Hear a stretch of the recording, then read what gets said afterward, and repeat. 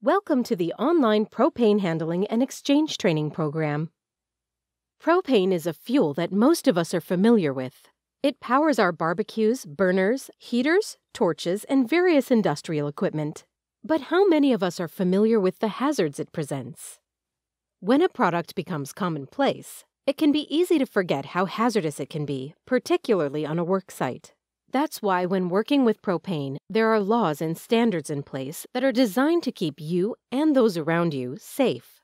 While the specific regulations differ between provinces and states, one consistent factor is the requirement that a worker be competent in any work undertaken.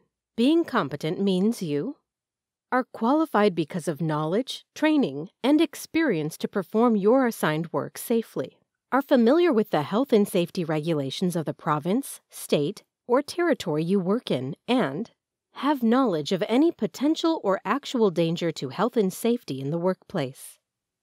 This course is designed to improve the competency of workers in order to help them meet the requirements of the TSSA B149.2 Propane Storage and Handling Code in Canada and OSHA 1910.110 Storage and Handling of Liquified Petroleum Gases Code in the United States.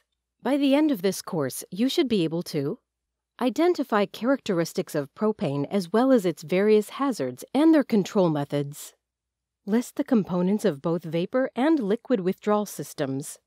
Outline the steps for inspecting propane cylinders and testing for leaks. Describe requirements for transporting, handling, exchanging, and storing cylinders, and outline emergency response and first aid procedures as they relate to propane incidents. Information in this course will be presented in 6 chapters.